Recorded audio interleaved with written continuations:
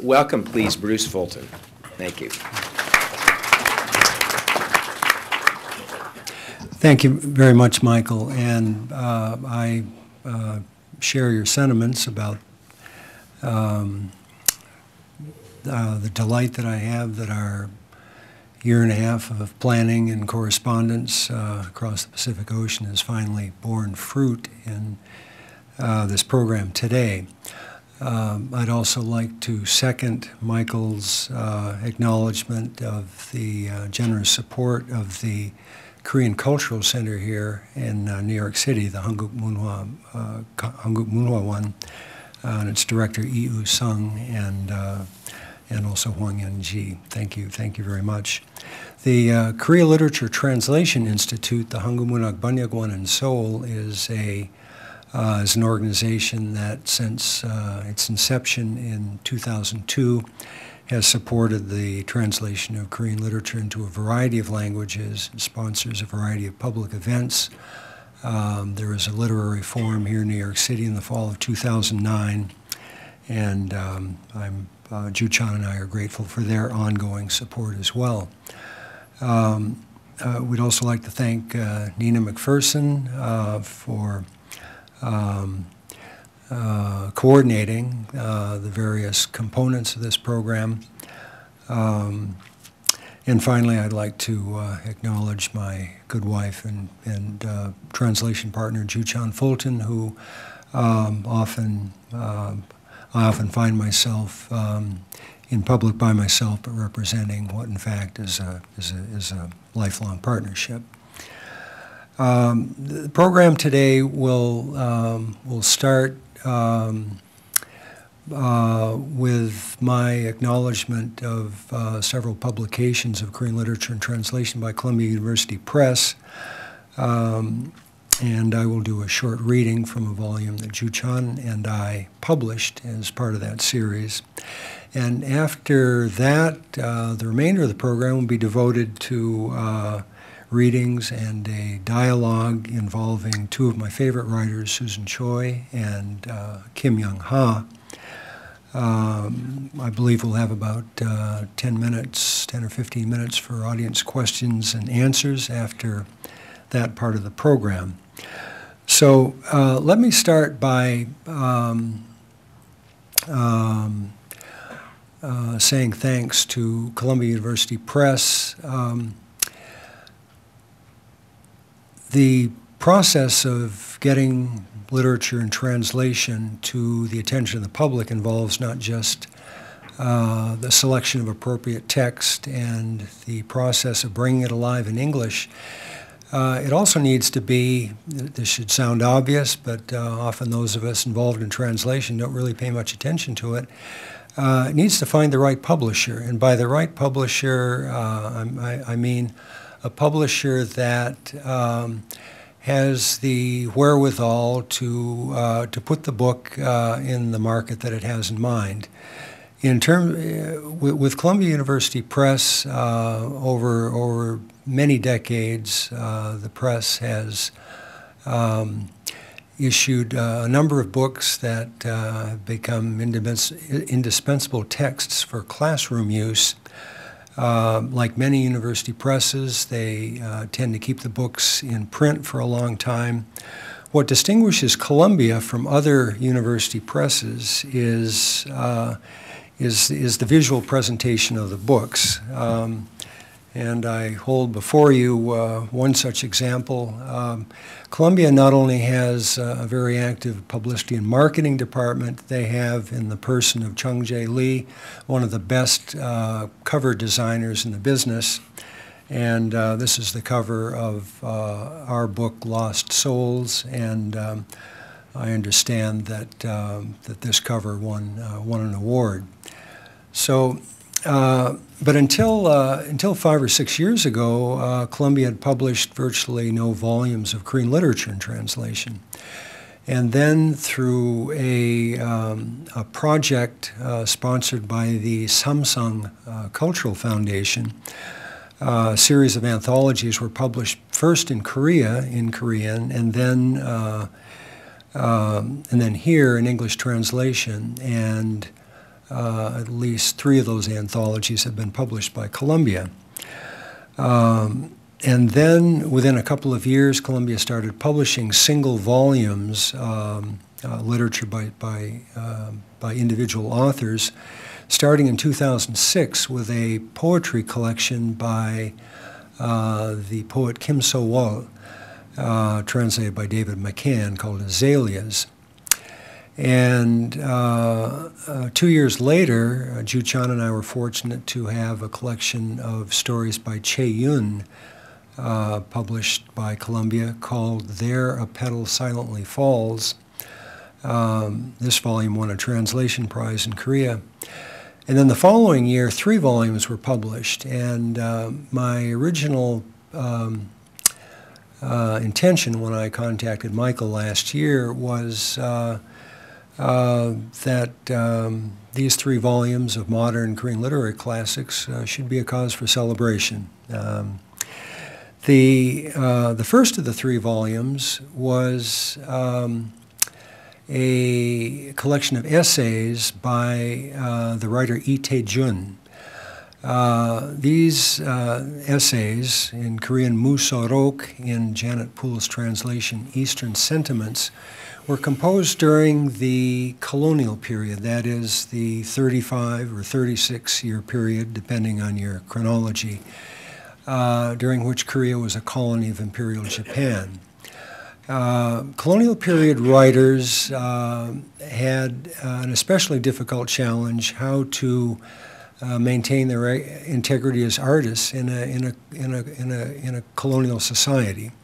Korea was the only colony, was the only sovereign state to be colonized by a non-Western power. So how were artists to maintain their integrity in such a situation? This was a lifelong question for many of our colonial period writers. Lee Tae-jun is also one of the writers who ended up in North Korea after liberation from Japanese colonial rule in 1945. There was a 3-year period in which there was an intense amount of political, cultural, economic ferment in Korea. After the sudden disappearance of Japanese military forces and the Japanese colonial administration, there was a great deal of freedom, but also a certain amount of chaos and a lot of geographical movement between what are now present-day North and South Korea. Approximately 100 established writers in the South went north. Sometimes the word defect is used. I'm not sure if that was the intention of many of these writers. Writers also came from the north down to the south. Lee Tae-jun was one of the writers who went north, and information about him since has been scanty. We are reasonably sure that he's no longer among the living. Janet Poole, who translated Eastern Sentiments, found that as late as 1986, apparently he was working in a cement factory up north. But Lee Tae-jun was one of our finest stylists. He wrote a manual on literary composition that is still of interest to scholars, and his essays formed the first of the 3 volumes that Columbia put out in 2009. The second volume was by one of the outstanding writers of modern times in Korea, a household name both in Korea and in Korean communities outside of Korea. I'm talking of Park Won-so. And the novel that was translated was an autobiographical novel that she wrote later in her life. And Park Won-so's life, her creative life, is a fascinating story. In the spring of 1950, when she was about to enter university, she was accepted at Seoul National University as one of the first Korean literature majors, the first class of Korean literature majors to include women. But a couple of months later, the Korean War broke out, and Ms. Pak never was able to complete her education at Seoul National University. What she did instead was to raise a family of 5 children. And it wasn't until 1970 that she began publishing. But in the next 40 years, she published a number of novels, short story collections, memoirs, and this novel, Who Ate Up All the Shinga, an autobiographical novel that begins with her childhood in Hwanghae Province, which is in present-day North Korea. Her almost getting into Seoul National University, and an account of her life with her family as a refugee during the Korean War, and so forth. Ms. Pak was a beloved writer because of her capacity to empathize with her readerships. She was able to transform the events of her own life into fiction in a way that very few authors are. And combining that subject matter with a colloquial writing style, readers have the almost uncanny effect of being in the physical presence of the author, of listening to the author telling you, and you only, her story, and telling you her story with the background, giving you the sense that she knows that you have undergone many of the same experiences, some of the same trauma that she did. And such was the extent of that connection between author and reader that she early on developed the nickname of the Yupchip Ajima, the auntie next door. So readers would, imagine themselves in a presence with a senior or respected person listening to her life story, knowing that she was also telling you about part of your life story. Ms. Pak passed away in January, and probably in death received more attention than any Korean since the passing of Cardinal Kim many years earlier. And the third volume is the volume that Ju-chan and I translated, Lost Souls by Hwang Sun-won, whom we have known and translated for almost 30 years. Mr. Hwang is, in my humble opinion, the most accomplished writer of short fiction in modern Korea, and this book comprises his first and third and sixth story collections. He published over 100 stories, as well as 8 novels. It's the stories where I think he reached the pinnacle of his art. He was a native northerner. His family comes from around Pyongyang, and he came south with his family in 1946, I believe. They all arrived safely, and he became a teacher at Seoul High School and then a professor of creative writing at Kyunghee University in Seoul. Passed away in the year 2000 at the ripe old age of 85. Fortunately, Ju-chan and I had the opportunity to spend many hours with him talking about his life and his literature, and this book is one of the fruits of that. I'd like to read a short passage to give you a taste of his writing, and it's from the very first story in his very first story collection, which was published in 1940. The stories in this collection were all written when Mr. Hwang was a student at Waseda University in Tokyo. Like a lot of young Korean intellectuals of his day, he received most of his higher education in Seoul. He studied English literature. One of his teachers was the brother of Tanizaki Junichiro, who was an English literature professor. The stories in this first collection, all of which were written in the late 1930s, are variously stories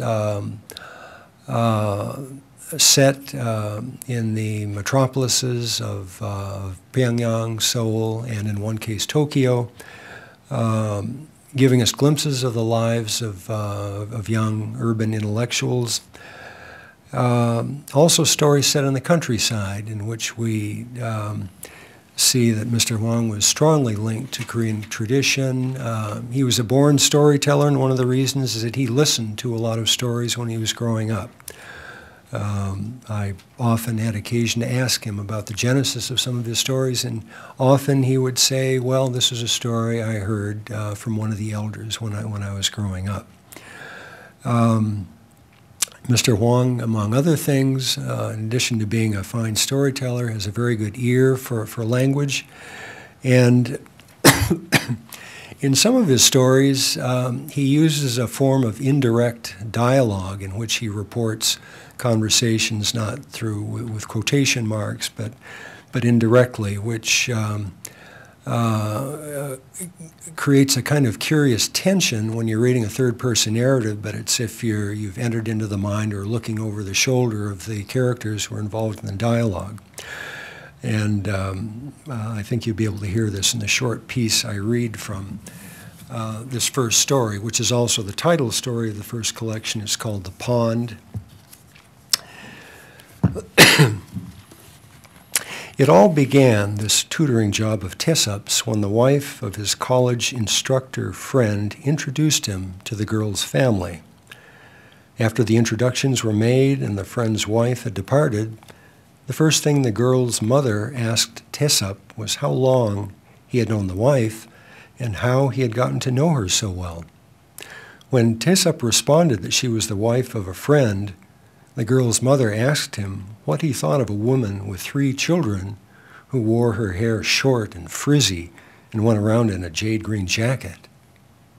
Taesup had always felt that the wife's short hair complemented her face, and he said as much, adding, though, that the jade green of the jacket did not go well with her unnaturally dark complexion. As he said this, he became aware of the filmy gaze of the girl's mother. He tried to make eye contact, but the girl's mother promptly lowered her eyes.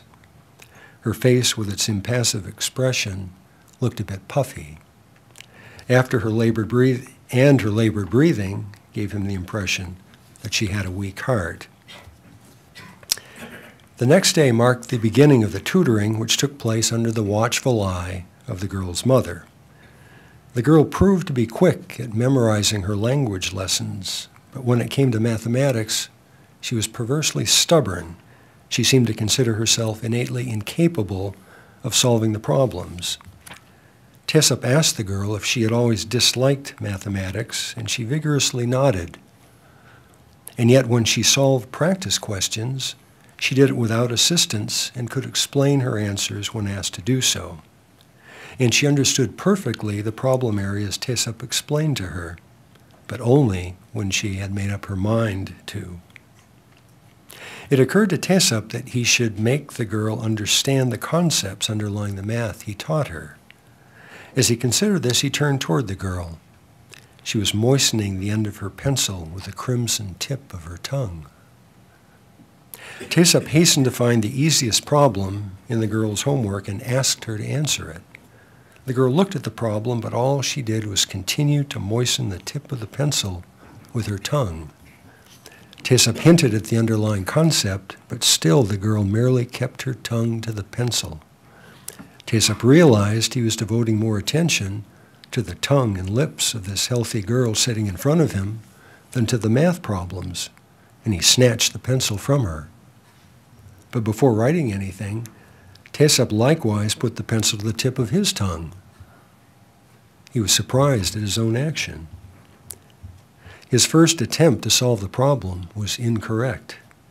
The girl's mother, seated on the warmest part of the heated floor, scolded the girl for having a silly smile on her face. Taesup felt as if the girl's cold, playful smile was fixing itself on his forehead, and again he attempted, in vain, to solve the problem. And again the girl's mother scolded her to stop smiling. But now the girl laughed, It was funny having to study when her mother was paying closer attention to the instructor than she was, she told her, and then she laughed more loudly. Again the next day the girl arrived home whistling, and again her mother summoned her. And again the girl's mother moved as far as she could from Tesap, but the girl did not enter. The mother went out. When she returned a short time later, her body language said she had given up.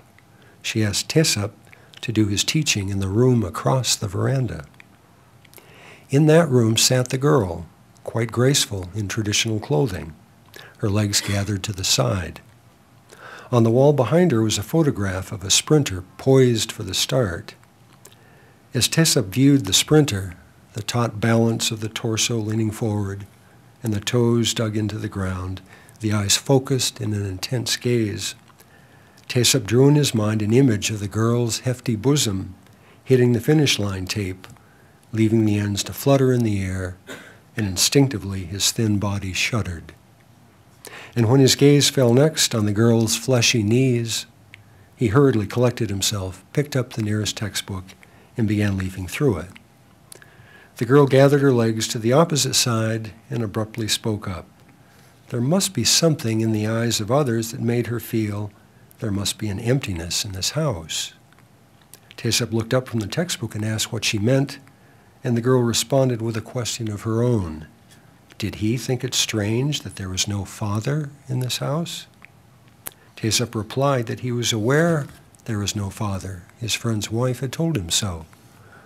The girl immediately responded that her mother told everyone her father had died, but in fact he was still alive.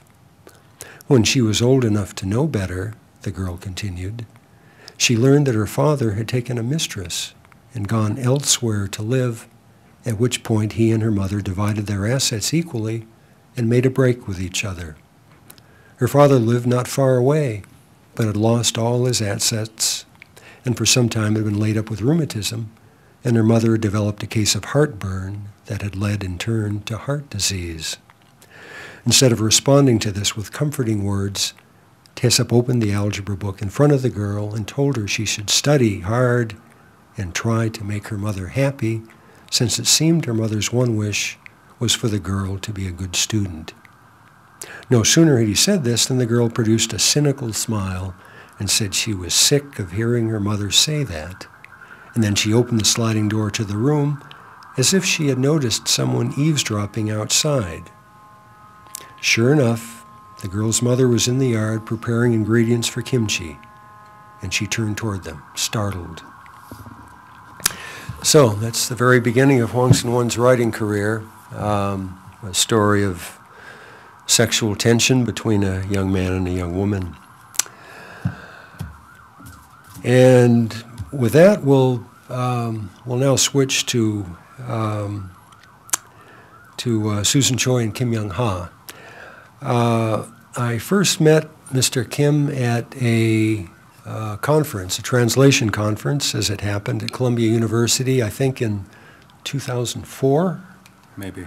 2004, and I had known of Mr. Kim by that time. I had known of his first work of fiction published in Korea, Nanan Naru Pagwahel Koliga Ita, which was published 3 or 4 years ago by Harcourt as I Have the Right to Destroy Myself. I was familiar with his story collections, which my students at UBC had already begun to translate. And at the conference at Columbia, Mr. Kim did a reading of one of his earlier stories called Whatever Happened to the Guy Stuck in the Elevator.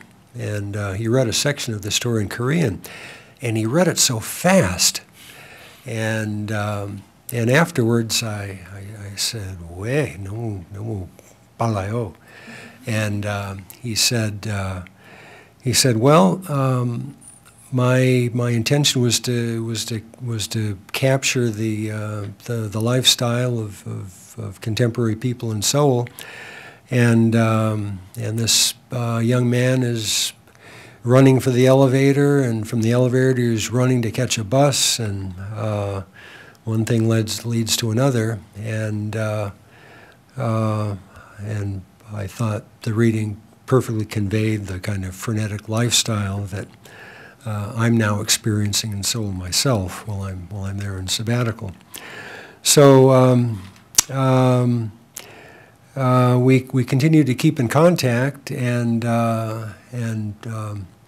Mr. Kim and his good wife Unsu came to Vancouver, University of British Columbia, where I teach, and spent 8 months there in 2008 and 2009. And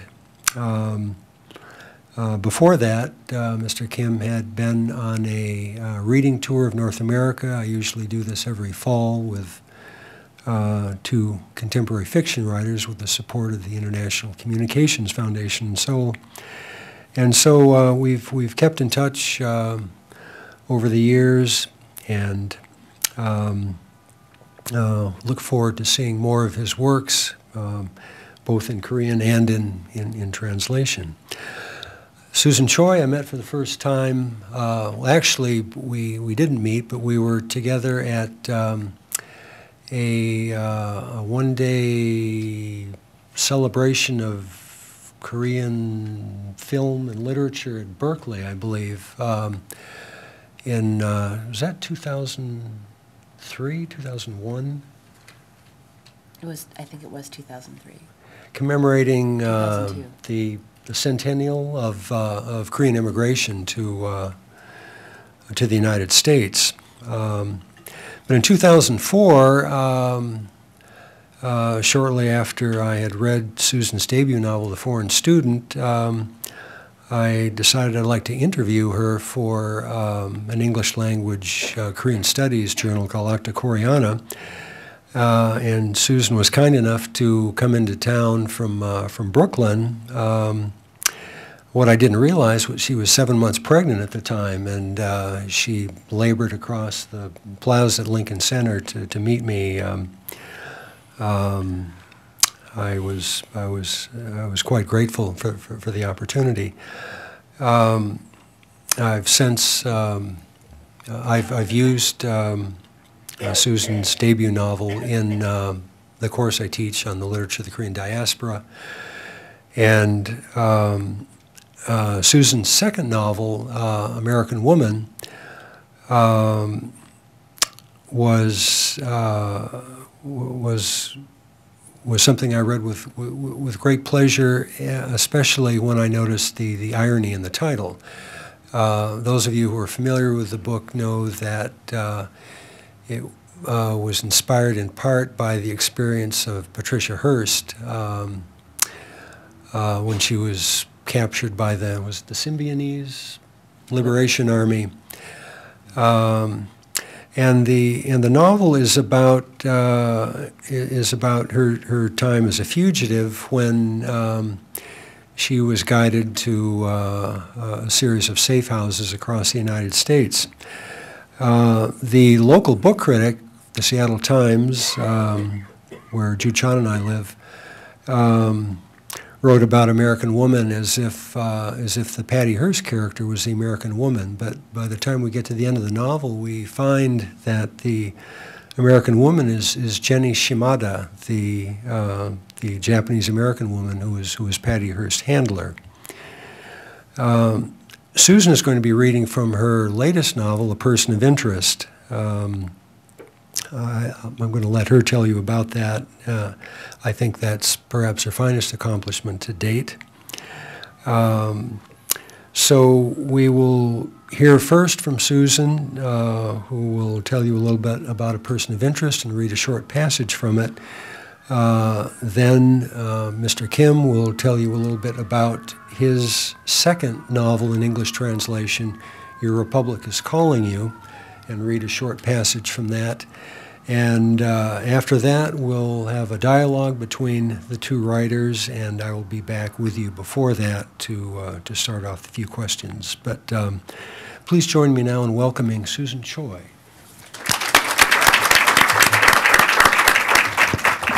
Thank you. Can you hear me? It's such a pleasure to sit and listen to Bruce talk and talk about books that I forgot for a minute that I was supposed to read. I'd rather listen. A Person of Interest, which is my third and most recent novel, is the story of an aging mathematics professor named Professor Lee. He is an immigrant to the United States, but has been in the U.S. for decades upon decades and thinks of himself only as an American citizen. And it's not until the events of the novel that he realizes that others don't necessarily view him in that sort of straightforward way in which he views himself. Professor Lee is disappointed in almost every aspect of his life. His marriage has not worked out. His only child, a grown daughter, isn't speaking to him anymore. His neighbors think he's strange and difficult and that he doesn't take good care of his lawn.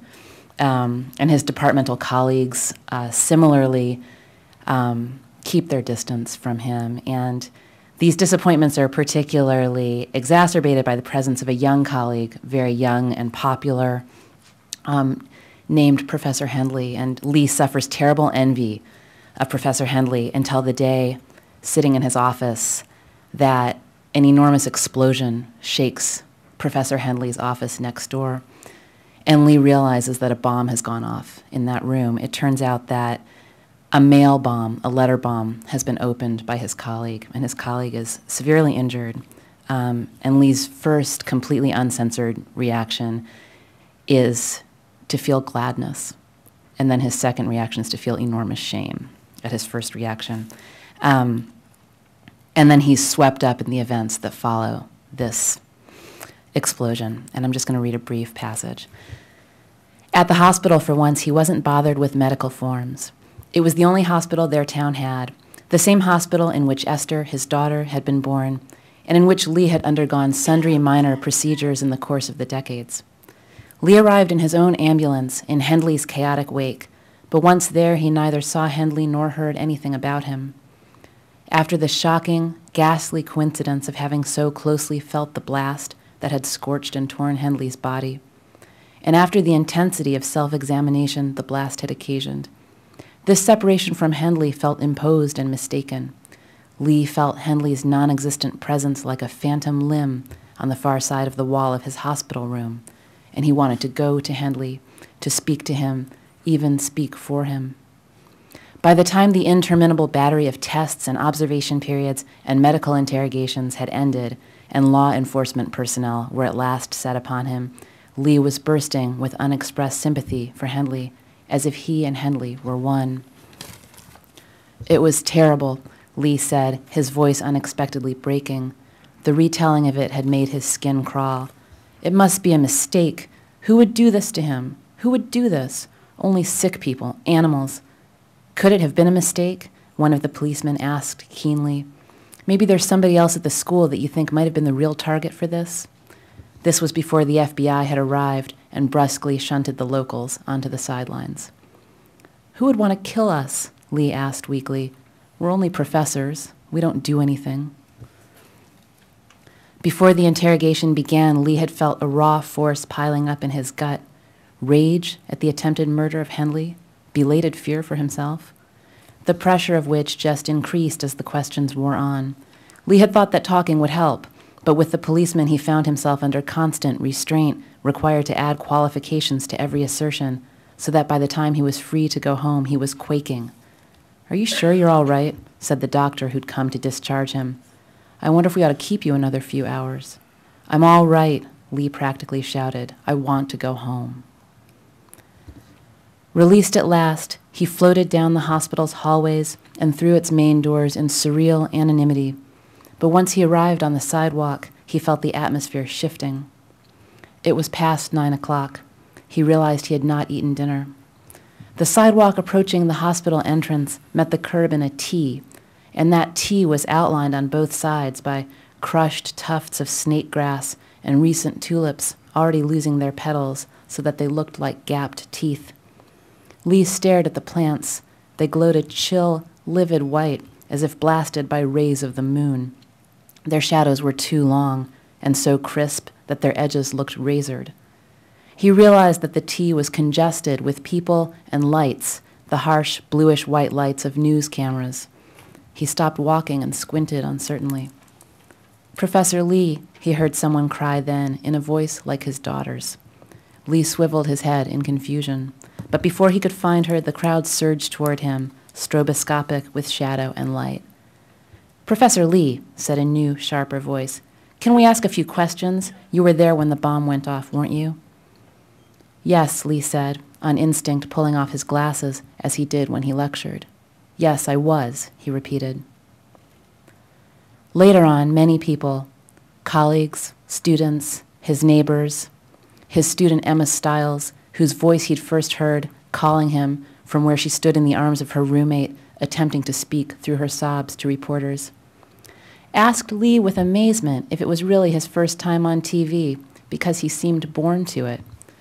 Lee had had no trouble staring into the camera, his eyes blazing with rage.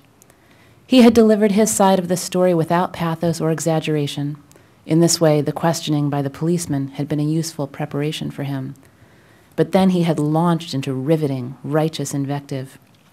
"Whoever did this," he said, "is a monster, a person, I don't even think you can call him a person, with no feeling for life."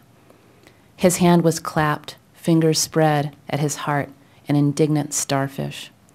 Professor Henley is one of the great thinking men of today. If he loses his life, we all lose, not just those of us who are his friends and colleagues, but this country. Lee almost spat at the revolting waste of it. Here's a man who's the future, and some son of a bitch tries to bomb this man out of existence. Lee himself was surprised by his eloquence. The volcano within had erupted, and he'd hardly been conscious of the column of fire that poured out of his mouth. They had used it all except the part with "this son of a bitch," and they had probably wished they could use that part too. Thank you.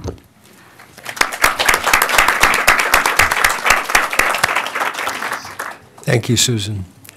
And now, Kim Young-ha will introduce maybe and read from Your Republic is Calling You, translated by Ji-Young Kim. Please join me in welcoming Kim Young-ha. Thank you to Professor Fulton. Yeah, so I really enjoyed the Susan's reading. So I asked her to read that part because I love that part. So you know, the Professor Lee is very interesting character. So the first chapter, so he experienced explosion, and he found how much he hated his colleague, the Handley, and in the hospital he found his inner macho-ness or the power or something like that. So I like that part. It's a very interesting character. So yes, I'm going to read my the second translation. English translation. So originally is my first novel in my home country, the South Korea. The original title is Empire of Light, but in the United States it was published as Your Republic is Calling You, more direct, and it can be. My editor thought it could be a hook, but I don't think it works well. But anyway. This story is about the spy, the forgotten spy from the North, so North Korea. And when I did some research for this novel, I found that many the North Korean spies were forgotten because of due to the lack of hard currency of North Korea, so they cannot maintain the network of spies. Well, so they had to survive by themselves. They had to make their living in the very capitalistic society like South Korea. So I thought it was very, the funny and interesting. And so I imagined what if a spy was summoned by North Korea? So it can happen because so one day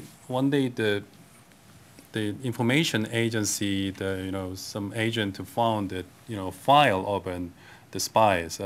What happened to this guy? So okay, let him up. So they can decide the kind of things. But it can be disaster for the forgotten spy who, is making his living in the South. And my protagonist has been living in South Korea in Seoul 20 years.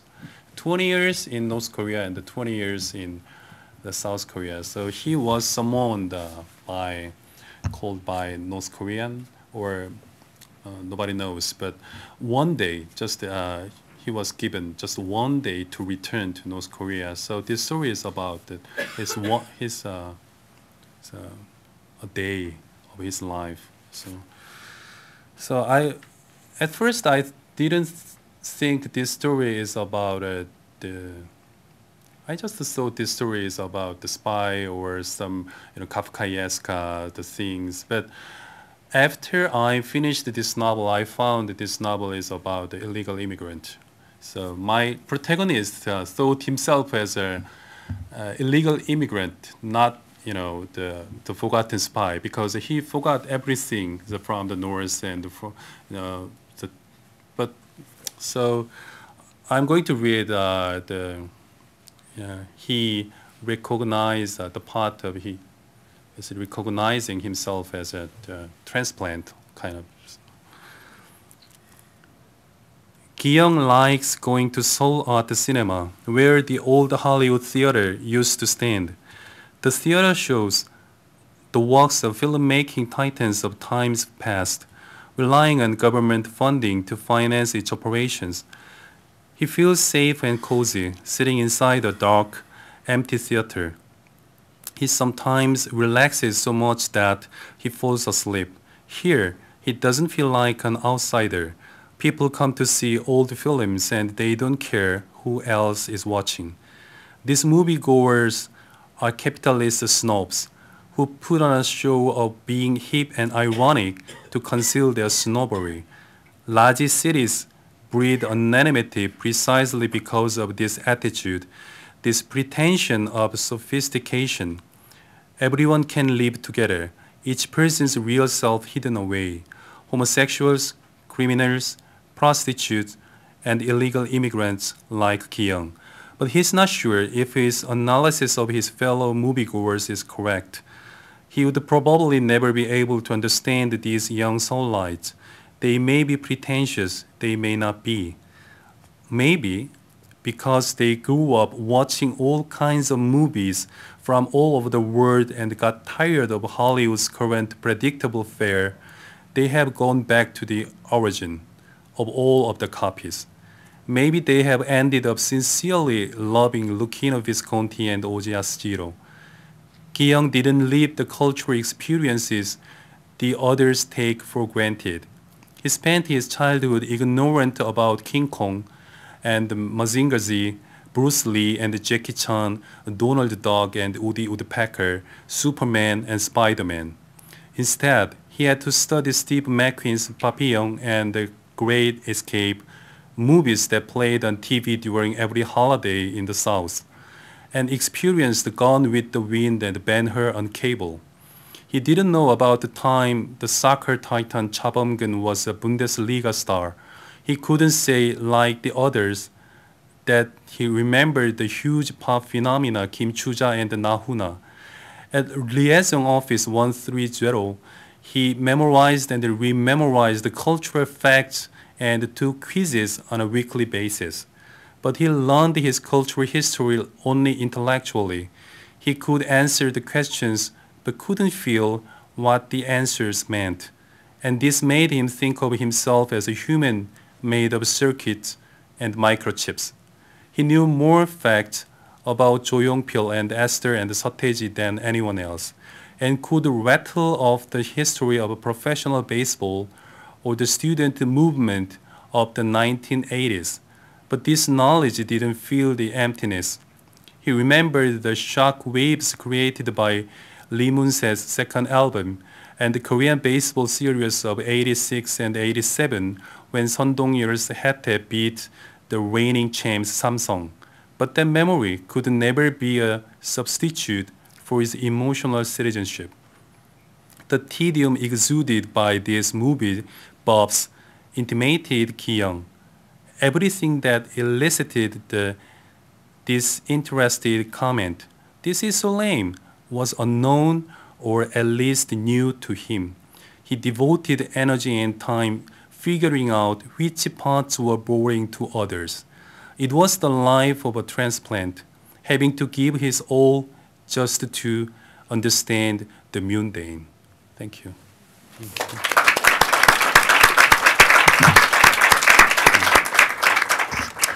Thank you, Mr. Kim. And now let's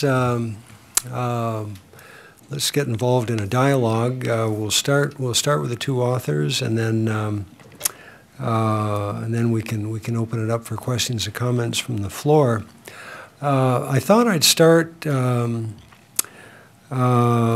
with Susan and her first novel, The Foreign Student. One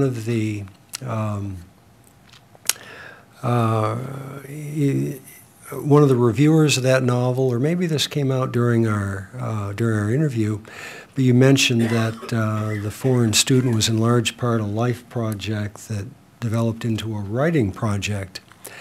And this quote in turn reminded me of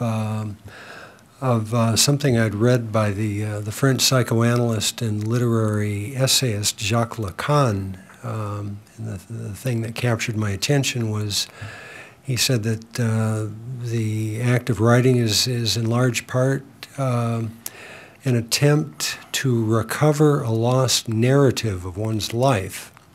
And this seemed to me particularly relevant in the case of Mr. Kim, who had a very unusual childhood experience, which came to light in a couple of presentations he made at UBC and the University of Southern California. So maybe we could start by asking Susan to talk about this life project that became a writing project, and then maybe Mr. Kim could respond with his story of how he became a writer.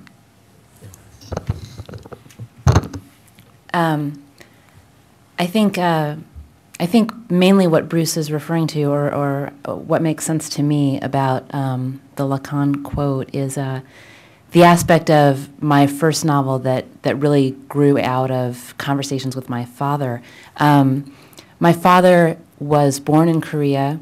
He came to this country in the mid-1950s after the Korean War. And by the time I was growing up in the 1970s, my father had really done his best to remake himself as an American, sort of like Professor Lee. He never spoke of Korea. He never spoke Korean. I don't speak Korean. My father was actually rather adamant about my not learning, and I was too lazy to go against him and learn on my own initiative, unfortunately. So my father's life in Korea before he came to the United States remained very shrouded throughout my childhood, in large part due to his sort of due to his conscious, constant efforts. And at the same time, my father used to suffer from very serious nightmares. And when I was young, I would often be awakened in the night by the sound of him screaming. And my mother finally explained to me very simply, she said, well, you know, Daddy's dreaming about the war. So obviously this planted a seed of curiosity in me, and for years I wondered what had happened to him. And it wasn't until I was an older young person in my 20s or so, and could drink beer legally, actually, that we had the sort of breakthrough that only happens when you have a beer with your dad. And I started sort of filling in a lot of the blanks of my father's life in this way. Over the course of a long period of time, a lot of conversations, a lot of beers. And I would take notes, at first very surreptitiously, after our conversation was over. And then after a few years of this, I realized that he maybe wanted to tell this stuff to me as much as I wanted to hear it. And we arrived at the point where I would just sit in front of him with my laptop open and I would just type while he talked. And The Foreign Student came out of those conversations. It really is a novel in that once I started writing it, you know, the narrative had its own demands, and there are a lot of characters in it who are complete inventions. But it really, if not to the letter, in spirit, it's my father's story. And And so, yeah, that was the first product of this sort of project of, I guess, recovering my father's, you know, what I thought of as his prehistory, because, you know, pre-me. I think one of the triumphs of that first book in terms of its structure was the fact that not until the very end of the book do we find out the reason for the nightmares.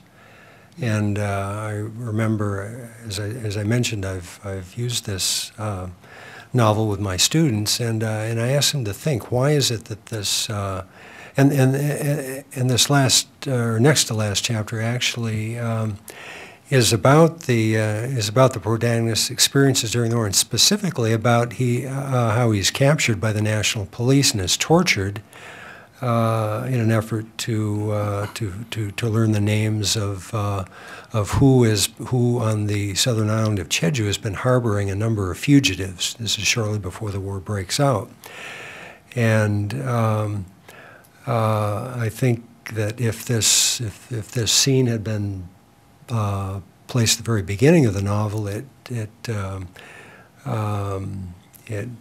novel would not have the kind of appeal it does to find out exactly why this young Korean man ended up at a college in the middle of nowhere on a mountaintop in Tennessee, reluctant to communicate and obviously troubled by something earlier in his existence. So now let's hear Mr. Kim talk about why he became a writer. Yeah. So actually, I didn't think about how became, I became a writer. So, but after the 5 years later and 6 years later, so I was asked by audience, and so I had to find the answers. So and but I found the very the big things in my past is when I was young. When I was 10 years old, and I got poisoned by coal gas, the heating gas. It was very common accident in that time, the Korea. So I got poisoned with my mother, and so I woke up in the hospital, and but at that time I didn't know. I lost my whole memory before 10. But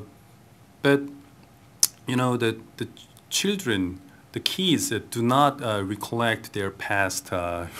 They just think about their homework and their new friends and the new teacher and what am I going to do tomorrow. So I didn't know what I had lost. But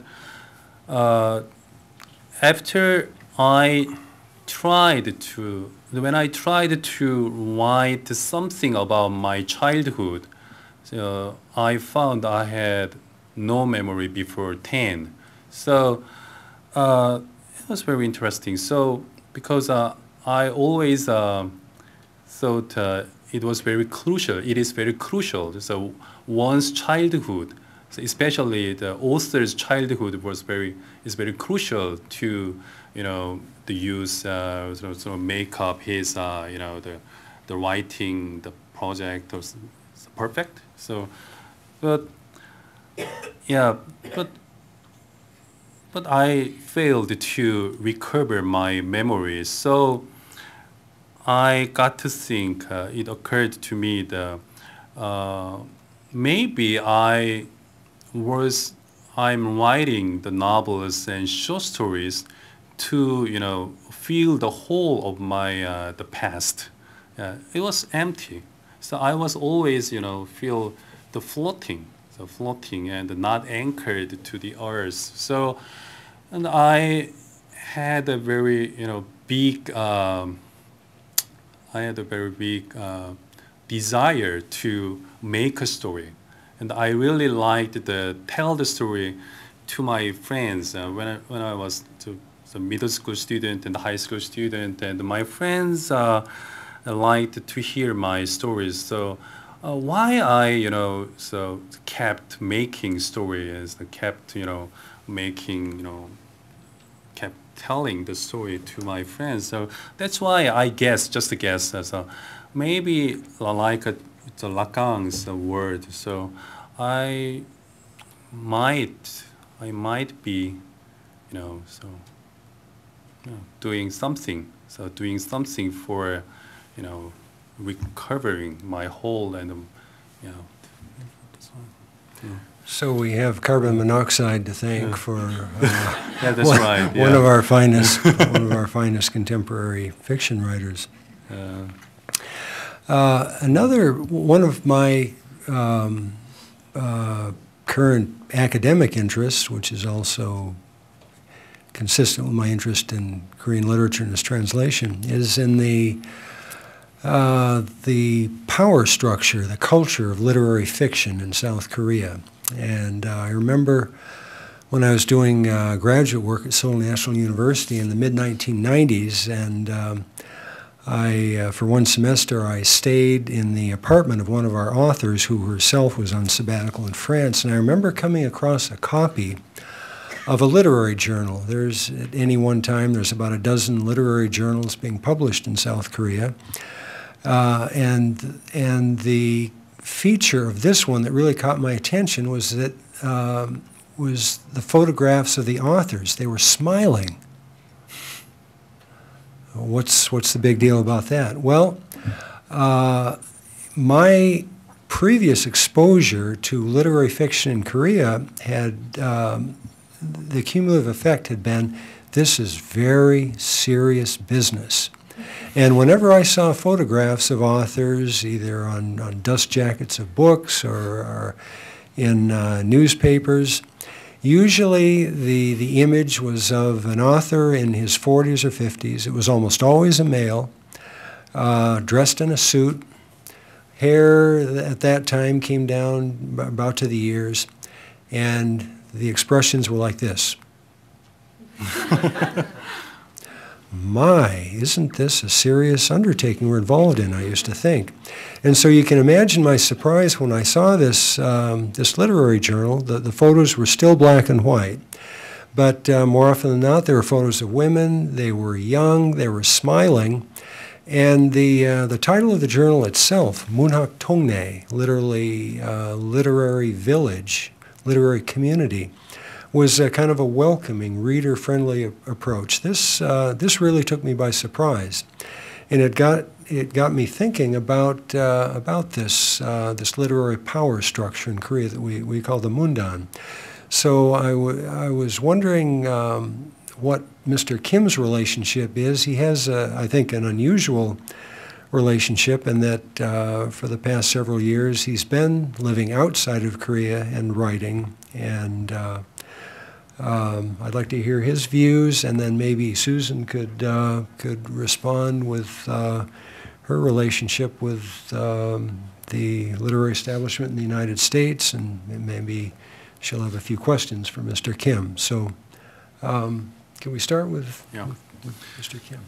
Yeah, well, so good question. So, so becoming a writer in Korea is very, different with the Western countries, like United States and France and Germany. So, because in the United States, the editors have power, so they can pick their authors from among the aspiring writers and the aspiring the authors. But and the agent, the literary agents in the United States, I heard that they have the chosen so who they represent, and but in Korea there is no culture of literary agents, no agent, and editor has not much power to pick their authors. So mostly. So Korean, the literary critics have power to pick the authors as the first day of the year. So there are so many competition in the newspaper, the major newspaper. So we call this 신춘문예 or some other the competition. It has a very long tradition, even since the colonial period. So if I become a winner, so I am the authorized, as a writer. So the competition is need to ask aspiring writers a short story, a non-novel. So with our short story or just the two stories, you can be authorized writers, and you are allowed to enter the literary circles. So it was very it's very important, to start one's the career as a writer. So but there was some change after 1995. So the Bruce Fulton 문학동네, so the new publishing, the culture, and the new publishing house with the young people. So there was some change. So now some magazines and some editors can, pick their authors, and so without competition, without the critics, approval. And my case, was a little bit special because I didn't pass the competition. So I sent my short story to the major newspaper, but they didn't like my novels. So too much sexual tension and too dark for the new day. The first day of the year. So at the first day of the year, the newspaper, put the photo of the new sun, so big red sun and very positive images. But the short story I sent to them was very dark. As two couple, so a man and a woman enter into the car trunk, and they had the sex desperately because the trunk was locked, so they died in the trunk. So it was too dark for. Yeah, so I was very so disappointed. So I didn't expect that response. So I sent my short story to very the magazine, and they are very the punky magazine. So they liked my story. So okay, we liked this. We were looking for this kind of story. So let's publish it. So I did it. But even then, so I expected so many publishers and many editors making call, but the kind of things that didn't happen. So I had some hard times. But after I wrote some other the short stories, and so yeah, and I couldn't make it. So so I was very rare case. But after me, so some other writers so went this way too. So without competition, without approval of critics, they made their way. So yeah, there was surely a change in Korean literary culture. Yeah. Susan, what were some of the hurdles that you were faced with when you were first getting your stories and then the foreign student published? You worked for the New Yorker for a time. Well, I feel like, I mean, you can hardly compare the two situations. I mean, I think everyone in the room knows that the American publishing, I mean, system, there's no system, so there's really no comparison with this sort of system of authorization that we're talking about. I mean, it's a little, I don't know, it almost sounds kind of nice to me, the idea that the national newspapers would consider literary fiction of sufficient importance that they would want to control who gets to produce it. I mean, in our country, you know, literary fiction is barely published anywhere in the press any longer. I mean, The Atlantic doesn't even publish fiction anymore. You know, The New Yorker just publishes the one story instead of two, and they're short, and literary journals are struggling. So I don't know. I think the bright side of this nefarious top-down control is that at least the top cares about literary production, because I don't think that there's that aspect in our culture. I feel like, you know, the publication of literary fiction is really struggling along despite you know, the total indifference of a large proportion of the culture. So, I mean, in the time that I've been publishing, which would be about, my first novel came out in 1998.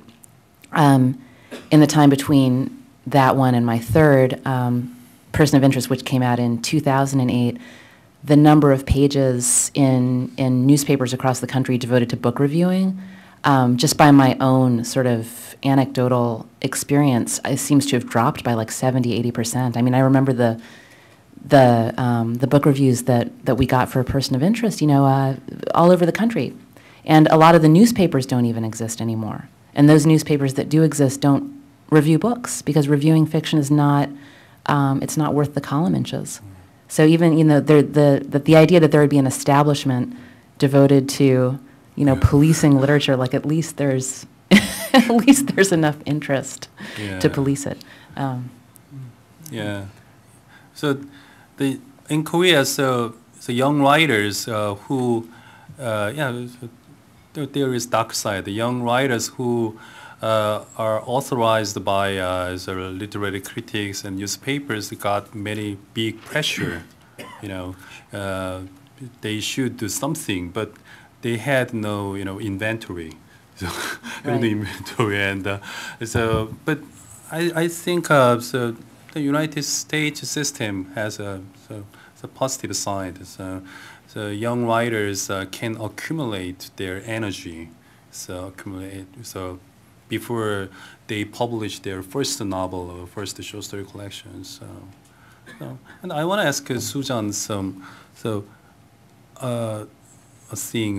So how did you research about the first novel? So you didn't speak the Korean well, and have you ever been to Korean before you wrote a novel? This was my question for you.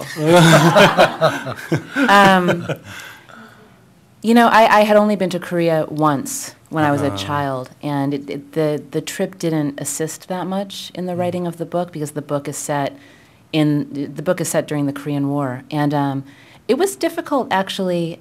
You know, my question for you was going to be, how much research did you do into, you know, the ways of North Korean spies, and how much pressure did you feel? Because I feel like with your book, one of the things I like so much about it is that, you know, that phrase that you read, the emotional citizenship, that I feel like what really matters for Ki-young is not necessarily that we know all about how he trained as a spy, but that we understand what his emotional citizenship is, you know, and you don't have to do research to imagine your way into the situation of someone who's so displaced, and who, you know, like you, but slightly different. I mean, Ki-young's entire childhood and upbringing are irrelevant to his adult life, and he can't even reveal them. So, you know, like he's sitting in a movie theater trying to figure out how to be a person who knows when to say, "Oh, that's so lame," because he'll never have the instinctive ability to do that in this culture. And so with the foreign student, I felt this deep pressure to get all the facts right, but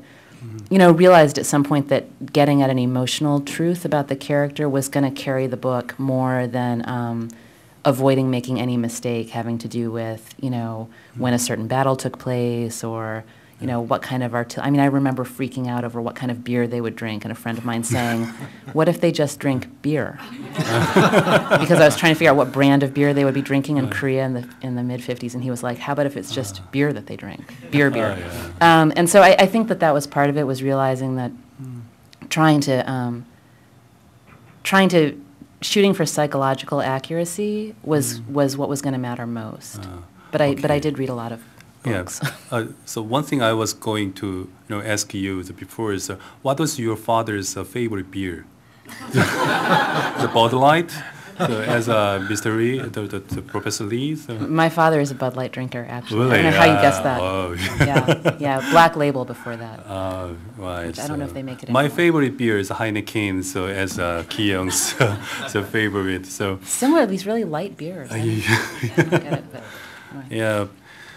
But I did some research for my novel, like you.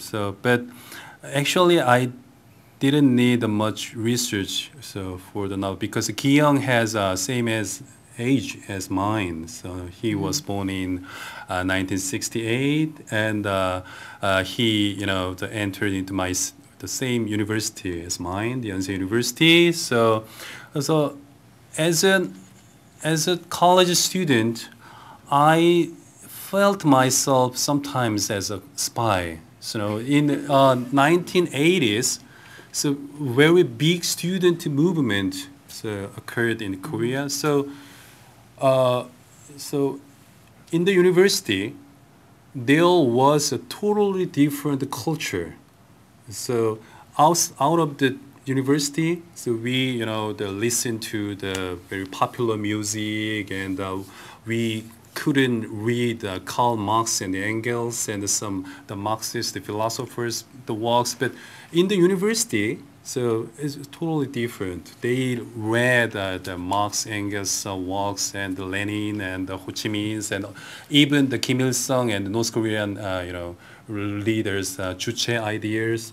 So I was very shocked. So I felt myself, outsider. So very, surprised. Like the spy, the Ki-young, my protagonist, he was very shocked. But there was an irony, because he was from the North Korea.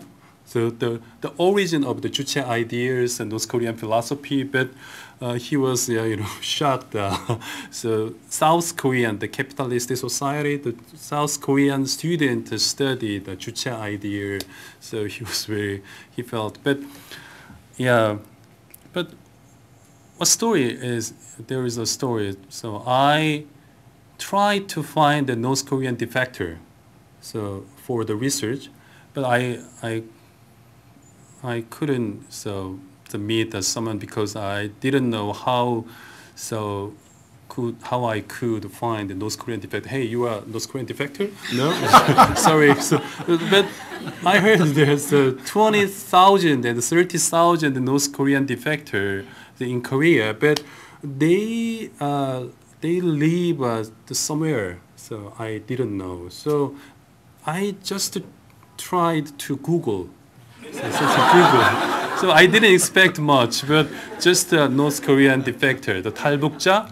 I didn't expect too much, but so I found the 3 websites, and I posted wanted someone born in the late 1960s and or 1970s, and intellectual, and the university graduate, blah blah blah. But all of a sudden, so just 30 minutes later, I got a phone call from a North Korean defector. He was born in 1968, at the same age as mine, and he graduated the film school of Pyongyang. The Pyongyang Film School is very hard to enter, because Kim Jong-il, the great leader, is a huge fan of films. So only 30 or 40 students can enter the film schools. He is really elite. So we met at sushi bars the very night. So when I got the phone call, so yeah, it was amazing. So he gave me a really detailed daily life of Pyongyang, and so he had many relationship with the Pyongyang regime. So he gave me the hint of my novels, North Korean Spy, The Forgotten Spy. So one of them, he told me, so one of them lived even in Seattle, you know. Whoa, yeah. So that was a fascinating story. So I can't believe, but it was an interesting story, and so that's my research. I'd like to leave. Well, I think we can field a couple, one or two questions, maybe. Yeah. Yes. South Korea has a reputation.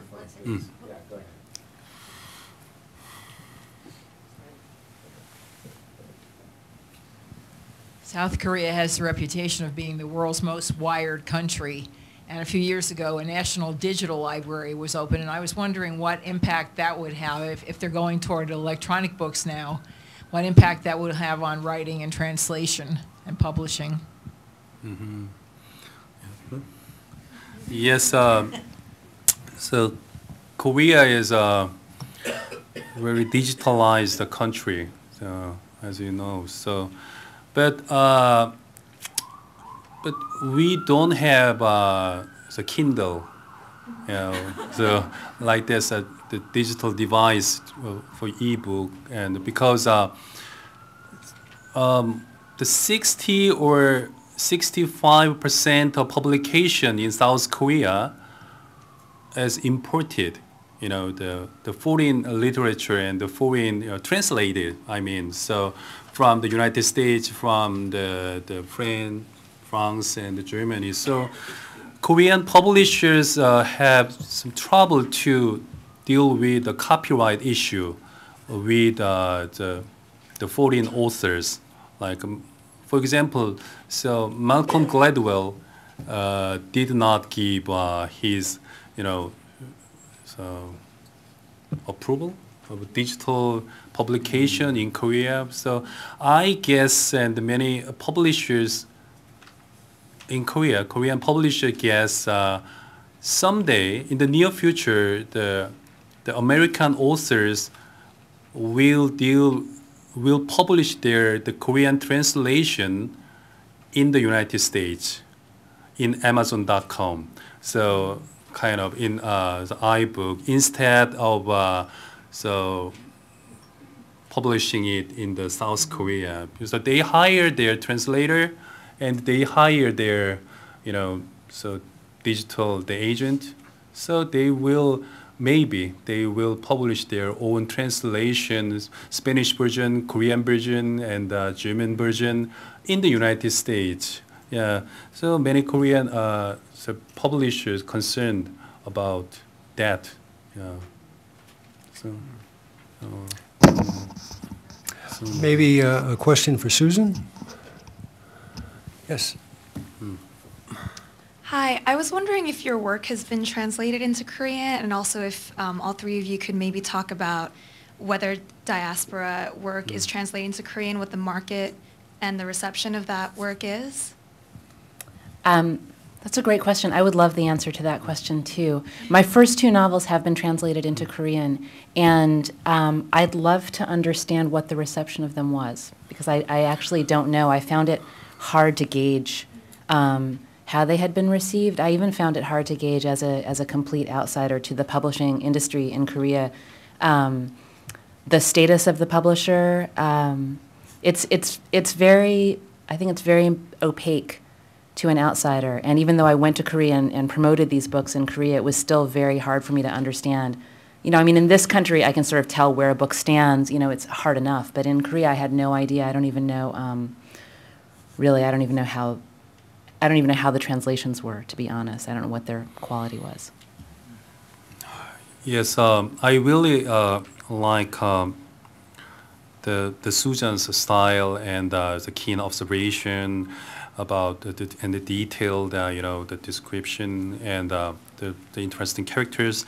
But it is a mystery why the Korean American writers do not,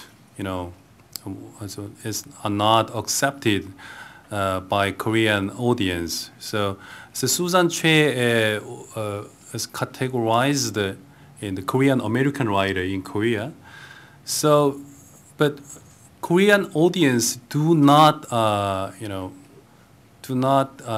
read eagerly the Korean American writers like Chang Lee. I really like the Chang Lee. So he's a fabulous writer, but Chang Lee was not successful in Korea, his home country. It was a very mysterious thing. He republished again and again his books, Native Speaker. He changed the 3 times. So the publishers, he changed the publishers 3 times, maybe one more. But Did he change the translation? Yeah, he did. And his translator is great, and yours as well. But Korean audience, I guess, want to experience American things. Like the Paul Auster is popular in Korea. So, but many Korean, it's a good audience, good readers love the Paul Austers, and they thought maybe they think.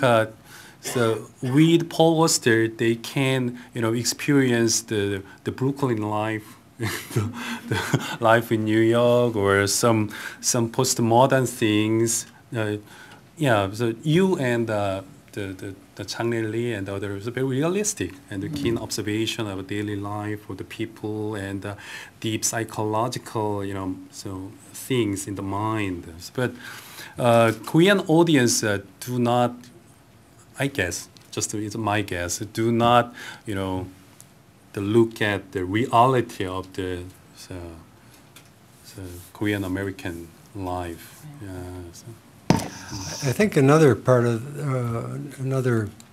the issue is Mr. Kim mentioned a short time ago, about 35% of